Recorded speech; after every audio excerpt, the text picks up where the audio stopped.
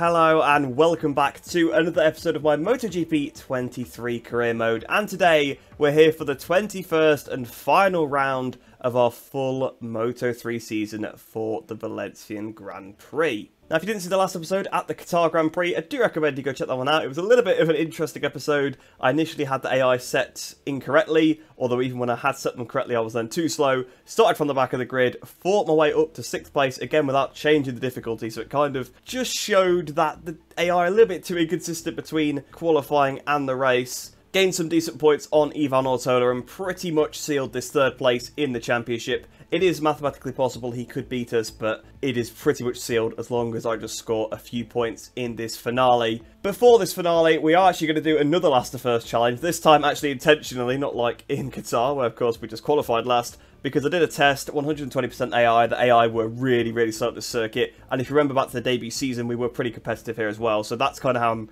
gauging it a little bit as well. The AI obviously just not so good at some of these circuits, and I think it'd be nice to have one last hurrah in Moto3, hopefully have a good race, maybe try and win as well, just to improve our reputation a little bit further for when we are picking our Moto2 ride. But without any further ado, we may as well get straight into the race then for this final round of the season. I'm looking forward to getting started and seeing how high up the grid we can get. I actually completely forgot that we had to beat Moreira in this race. It's actually our turning point, so that's obviously a target for us. Moreira, you can see, is starting 2nd place on the grid, so if there wasn't already an incentive to get towards the front, I've definitely got one now. On show in 4th place, which is nice to see, a bit more realistic. Of course, he's a championship contender in real life, but in the game, most of the time, he is absolutely nowhere. And here we are down in 28th place on the grid, the very back of the grid, and I am really looking forward to getting into this one and just trying to fight our way through. Of course, like I say, there is now a bit more of an incentive to try and get that steady nerves turning point, achieve it, and to beat Diogo Moreira. Now, I'll probably talk about my lap time at some point during this race as well. Just to put it in perspective, my fastest lap in the debut season was 1 minute 41.5 in qualifying. So that is the target to beat. Of course, I probably will reference it a couple of times throughout the race, but just thought I'd tell you that one. So if I do say that I'm going X amount faster than the debut season, you now know what the lap time was. But without any further ado, let's get straight into this race and try to go out with a bang from this Moto3 class. Riders in position, the green flag waving at the back of the field. Maximum focus now. Only a few seconds before the start of the Valencian Grand Prix. So Ortola on pole position then, putting himself in the best position to try and steal this 3rd place away from us. But here we are, the lights are on. Waiting for them to go here for this final race in Moto3. Lights out, and away we go. Actually missed the start a little bit there, so not the ideal way to start our final race. But it's okay, we've got 12 laps. I think we'll find our way through the pack quite easily. So as we go down towards the first corner, try and brake nice and deep. Up these sort of a few riders, Carrasco being one of them, Alonso another one, so a little bit unrealistic there that Alonso is so far back in the field. We've got such a good run out of turn 1. We're already up into P18, up the inside of P17, and we're going to probably get somebody else on the exit. There's that Salvador, I think it is. It's up to P16, and we might have to get Forasato, a little bit of contact with Forasato, and there we are, already up into the points, 15th place after 3 corners, well, turn 4. So yeah, we'll say 3 corners because we were in front of him before we got to turn 4. So pretty unbelievable. Up the inside of Yamanaka as well. This is on 120%, by the way. I've not turned the AI down. In fact, I've turned them up for this episode because I'm running 100 in the previous one. But just shows that at some of the circuits, the AI are absolutely awful. And at the minute, we're 2 seconds behind Moreira, who's sat in 2nd position. So a couple of seconds to bridge to the leaders. Nothing too bad there. But to pick the bike up, though, not to hit Joel Kelso. Almost hit him at the back. It's actually allowed Ryusai Yamanaka back through, who once again, of course, in these last few rounds, it's quite ironic that we're battling with him because, of course, in the debut season, that was our objective, was to beat him, and we failed to do so quite badly, really. I mean, I definitely got the AI difficulty wrong for some of the races, but also, whilst I was still learning the game, I was definitely struggling compared to Yamanaka, but Yamanaka overtaking us the season on, that's not what we want to see at all. We should get it back. Oh, a bit of contact there with Yamanaka, I do apologise. I thought I was going to have a little bit more space in that one, but it did close up pretty quickly. But either way, back up into P14, got plenty of time to go, so no panicking whatsoever. Gap is still 2 seconds to the guys in front, so we've got plenty of time to try and make our way through. And in the slipstream here of Joel Kelso, as we go down towards turn 1, we should be able to outbrake him because the AI once again are just so weak on the brakes. Up the inside, actually to be fair, Kelso wasn't too bad there. I think it's probably a slightly faster corner. In fact, I've ran a little bit wide. Kelso almost got the cutback, but into turn 2, you'll probably see the difference inside of Rueda and Artigas. I think we've got Rueda. I think Artigas is going to hang around the outside. He does indeed. So up into 12th place. So almost up into the top 10. And we might actually be able to get Artigas and Ricardo Rossi around the outside here. Rossi still on the inside. So we've got Artigas. We're up into 11th place. Almost up into that top 10. But I'll tell you what, Ortola is trying to check out. So he might have to try and pick up the pace very slightly, just to get onto the back of him, but like I said, of course, there is 12 laps, so I think we should be absolutely fine. Ricardo Rossi still holding station in front of us. I'm keeping an eye on my fuel as well, because of course, you can get caught out by that one we did in Phillip Island, although that was with a red flag, not actually just due to me running out of fuel. I've not done that for quite a while, but I have done it in the past, so again, it is something to keep an eye on. Something I forgot to mention as well, actually, is that it's a title decider here between Moreira and Holgado. Of course, you'll know that if you saw the previous episode, but if you didn't, yes, it's actually a very close championship battle, so those two will be fully focused on each other, so that's probably why they're allowing sort of Ortola to get away, because they're just too busy battling each other. Ricardo Rossi goes wide, and we're up into 10th position now then, so already up into the top 10. It's not even taken us 2 whole laps to go from the back of the grid up into the top 10, and hopefully we'll be past a few more very shortly. We've picked up the Chalobah's warning, so we've got to be careful, although, again, you get 5 of those, and it should be fine, and to be honest, I think we could probably still win, even with a long lap penalty, based on the pace. With a 41.5 there for Kaito Toba. What did I just do? A 41.3, so quicker than what I did in the debut season by a couple of attempts in qualifying then. That's in traffic as well. Sorry, Toba didn't do the 41.5. I think that was Ortola before Toba crossed the line. But here we are on the outside of Munoz, and we're going to get a bit stuck on the outside here through turn 2. I didn't really want to go around the outside of Suzuki, but I was too close to him to jump to the inside, if that makes any sense. I thought I was just going to hit him at the back if I did, so I just went to the outside instead.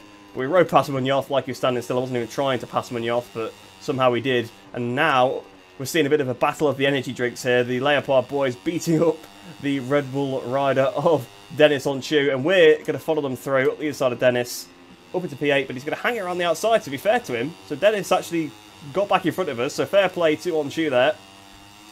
Can we try and get him down towards turn 8? Up the inside we go. I think we have done. So up into P8 now, through turn 8. And next up then it is Tatsuki Suzuki. Although again, Onchu still trying to hang around the outside. Had a bit of battling with him in the previous episode, actually, didn't we, at Qatar. So his AI has definitely been upped, I think, in probably the most, well, I'd say the most recent patch. But the game hasn't been patched for a long time, so not sure what it's all about. He just seems to have found his form a little bit in these last couple of races in the career mode. I'll tell you what, Suzuki's the man on the move, because he's passed Onchu and Masia on this lap, and he's looking all over the back of his countryman Sasaki. Although Masia's coming back at him, and down towards the final corner, we're going to try and get 2 Leopards for the price of 1, and we've actually ended up with 0 of them. Sticking our hand up there to Masia, because to be fair, he did just completely bash me out of the way. But again, it is fine, no worries at all. We're actually only 1.5 seconds off of the second place man now, so we are actually still making progress towards the front of the field, even with all this battling going on behind. And you can see Ortola's not pulling away too much now. He pulled away a little bit on the opening lap, but they seem to have kept him pretty much at bay from now, so he's not going to pull away any further by the looks of it. And again, having to go around the outside of a Leopard rider through turn 2. They just break so early, it just catches me out. We're going to try and pick up the power, probably try and carry the speed through. We're pretty much in the same position we were on the last lap. Again, still trying to go around the outside.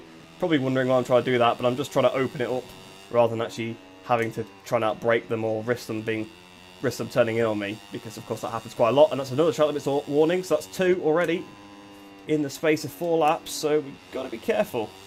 Oh, Suzuki sat up in the middle of the pack for some reason, kind of held Masia up, thought about it into turn 11, although Masia is more than thinking about it on his teammate, and he takes a position up into P6. So the Leopard swap once again. Now Suzuki's in a bit of trouble. We're stuck on the outside because they just seem to get to the inside every time I want to put my bike there. We're going to go around the outside of him into the last corner. Don't pick up another track limits warning, please. Suzuki back up the inside, but on the power at the last corner. We've squared him off. And there we go, up into P7. Masia now, the rider on the move, because he's trying to overtake Sasaki. So a couple of laps ago, it was Suzuki doing the same thing, and Masia does the fastest lap of the race on that lap as well, a 40.8. I can still go much quicker than that, but the minute whilst I'm just trying to farm my way through the pack and trying to do it cleanly, our times aren't quite what they could be. We could do a double overtake here into turn 2 at the inside of Sasaki and Masia, because I've been battling Suzuki before getting my 2 Japanese riders mixed up, very similar names as well, so when you start to say one, you're almost saying the other's name as well. But up into P5 then, we've got Kaito Toba in front of us, then Danny Holgado and Moreira, so that's the battle for the championship obviously in October, Holgado and Moreira battling for that championship, and then we can see ahead of us Ivan Ortola as well. But of course our target today really is to beat Moreira, because Ortola could beat us, doesn't really matter, we've got like 20 points on him, so as long as we score a few points, doesn't matter if he wins the race or not. Oh, a bit of contact with the two championship contenders there. I think Moreira and Holgado have a little bit of contact as Holgado tried to go around the outside of Moreira, and Moreira wasn't having any of it. He picked up the power even more, I think, there. And actually, Holgado's looking a little bit vulnerable now to Kaito Toba behind. As we come up towards the line, we're about to probably do the new fastest lap of the race. We are 40.7, and it looks like Moreira is going to get 2 for the price of 1 there, going past him. Not quite, actually. Toba backs out of it. Probably sensible, probably doesn't want to get involved in the championship fight. But Holgado finds its way through. Moreira is actually the one leading, so Holgado definitely needs to beat Moreira. I don't think it's how we go of Kaito Toba. Can we try and get Moreira as well? Again, I don't want to get too involved in the championship fight. I know we could play a bit of a part in it, but I'd rather not nerf anybody out the way. And we've actually been re-overtaken there by Toba because I was being a little bit too cautious. And Moreira's now wide again, so Moreira really looks like he's struggling. I'll tell you what, Ortola looked to be struggling there. He went wide as well, and to be honest, Holgado's pretty much breached that gap to him, so it's now a bit of a pack of 5 for this race win. Yeah, Holgado's really looking for that race lead now. He's trying to go around the outside of Ortola, so to be honest, I might have to start trying to pick my pace up as well, because Holgado may very well be the threat now. And we've seen this before, where I've sort of been comfortable, sort of sat there a little bit like I am now, and we've lost out because of it, and we've passed Toba there on that occasion, and we're now towards the back of Moreira. Can we try and pass him cleanly into the last corner? Up the inside we go. We've overtaken him, which of course we need to beat him in the race, but I don't want to really mess with this championship too much. We're edging him out towards the edge of the track a little bit there, side by side with Diogo. He'd be better off letting me go. I know it's going to affect him right now. I mean, at the minute he's actually still leading, he's going to win the championship by actually a decent few points there as it stands. So to be honest, Moreira's probably better off just trying to keep his cool, just keep a decent pace, because Holgado's pretty much got to win the race by the looks of it and gain a decent amount of points on Moreira, because I don't actually know what the gap was going in. I knew it was less than 25 points, so I know it's technically a decider, but Holgado is quite a bit behind. It's a decent chunk, so as long as Moreira finishes somewhat decently, championship is his. But yeah, my point basically was that Moreira may as well let me go, because I'm probably likely to beat Holgado as well. And there's no point sort of tripping himself up, battling with me, and potentially coming off worse from an incident, or just being involved in incidents at all. But yeah, Holgado, it's definitely dropped the pace in the last couple of laps, because he's all over the back of Ortola now. And I'm going to try and go with them. We've got half a second behind to Moreira, so us three are pulling away. Seems like we are the quickest riders on the circuit at the moment. Although I've still got quite a bit of pace in hand. I'm just not overstressing myself at the moment. Although Ortola's had a pretty good sector here. He's put a bit more time into Holgado, and we're all over the back of Holgado now. So at the last corner, he's a little bit of slipstream on Daniel Holgado. We are going to probably overtake him on the run to the line. Maybe not going to quite beat him before the line. I think we just about did there. New fast stop again to me. 1 minute 40.3. Like I said, of course, there is plenty more time on the table. As we've seen, we're going probably over a second quicker than we were earlier on in the pack. And here we go. Got the run out of turn 1. Flying past Ortola. Up into the lead of the race. So that's pretty much, well, that's all of our objectives complete now. You can't do any better than winning the race. But of course, we're going to be fine with Ortola in the championship. But beating him obviously absolutely steals anything. And beating Moreira as well is great for our turning point. So on lap 8, we hit the front. And let's see if we could check out. Another track limits warning. Got to be careful, only got 2 more of those left. It's unlike me to pick up this many in a race, actually. Quite clumsy ones as well, really. That was very, very clumsy. So then we've got the gap at 0.8 of a second already. 1 minute 39.9. Like I said, this is more getting towards my pace now. I knew I had 39s in the locker. And I didn't have to I am pushing, don't get me wrong, but I didn't have to take ridiculous risk or anything like that. So it looks like, to be honest, we are just going to pull away from the AI. It should be a pretty easy victory, as long as we just stay on the bike. We've got 1.3 seconds already. So another new fastest lap of the race on that lap then for me. Now 2.5 seconds in the lead. But the fuel is on 0.4, so I may just turn it down just to play it safe. No point running out of fuel. Although it's back up to 0.5. We'll see how we go, because we're on the penultimate lap of the race, so I suppose it's going to be getting a little bit low. We made a bit of a mistake there through turn 2. So as soon as I lose focus slightly, making a small mistake, but over 3 seconds of the lead. Well, it was very briefly over 3 seconds of the lead, so nothing to worry about with the AI behind. So here we are then, about to start the final lap of this final race of the season. And here we are looking at the championship standings. The gap's going to be 10 points as it stands. So yeah, to be fair, Moreira had a pretty big lead going into this one. If Holgado did win the race, it would only be 1 point in it, but Holgado was not even able to beat Ortola, so he did pretty much all he could do. He beat Moreira, but Moreira's just played it cool, got a solid top 5, and he is on course to become the world champion. But of course, don't speak too soon, absolutely anything could happen yet. There's a crash, for example, on this final lap for Moreira. Of course, that would hand the championship to Holgado.